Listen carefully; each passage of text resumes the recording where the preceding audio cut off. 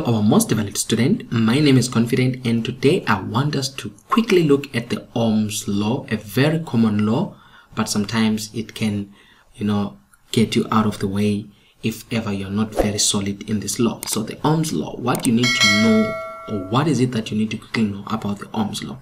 To apply the Ohm's law, the best thing that I always tell students is first know the first part of that formula. The first part of the formula says resistance is equal to voltage, which is V over current. You need to know this formula. Okay, very basic. R is equal to V over I. Now they can actually ask you to define what Ohm's law mean. You can say the resistance to a current flowing in a circuit at a constant temperature is directly proportional to the voltage and inversely proportional to the current that is flowing.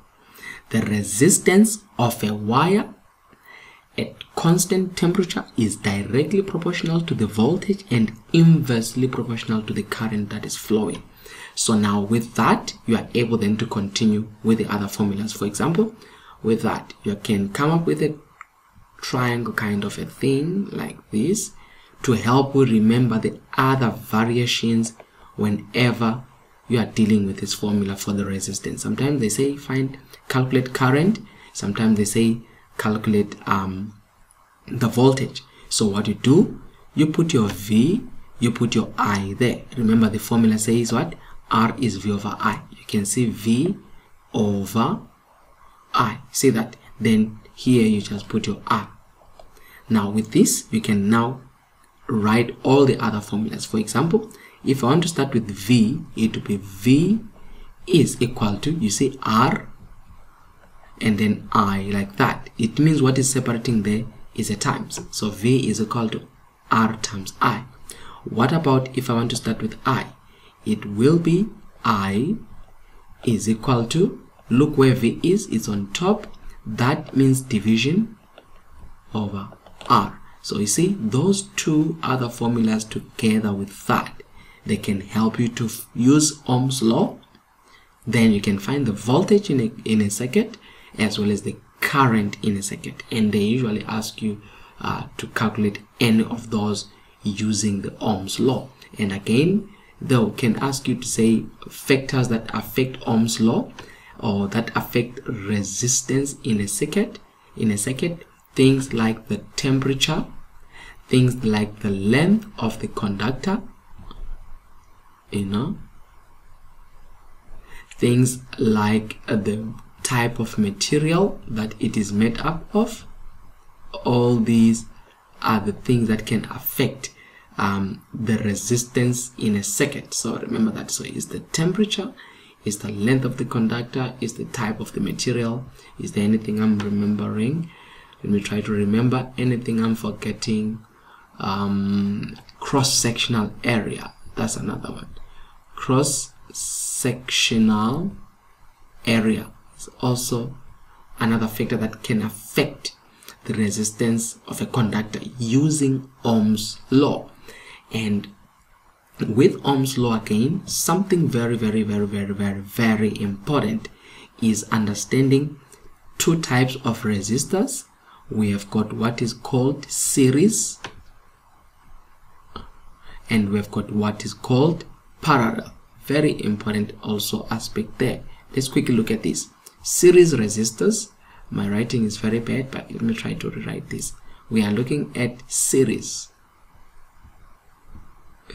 When we're talking about series resistors, we're talking about resistors like this.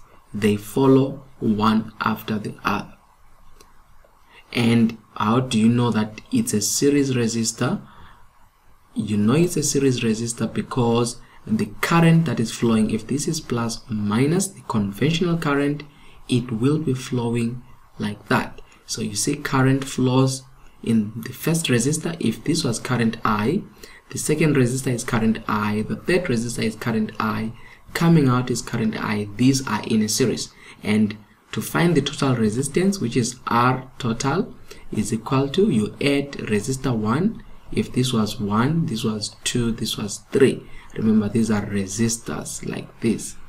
So you add resistor 1 plus resistor 2 plus resistor 3 plus whatever resistors are following there.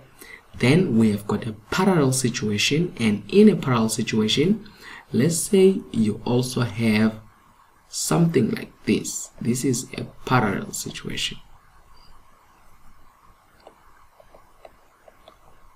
I'm getting that. And then you can even extend to have even more like that. Now look at this. If this was plus or minus, current is flowing like this. We've got current flowing, then we've got that juncture and that juncture. Now pay attention.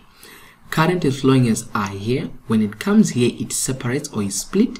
If this was resistor 1, this was resistor 2, this was resistor 3. So which means current coming into this, we call it current 1. Current coming into this one, let's call it current 2. Current coming here, let's call it current 3. Now look at this. Whenever current I, the master current, passes, it's got an option here to say, do I go to resistor 1 or I pass to go to resistor 2 and 3? That splitting of current, it means the 3 resistors, whenever current separates, they are in parallel.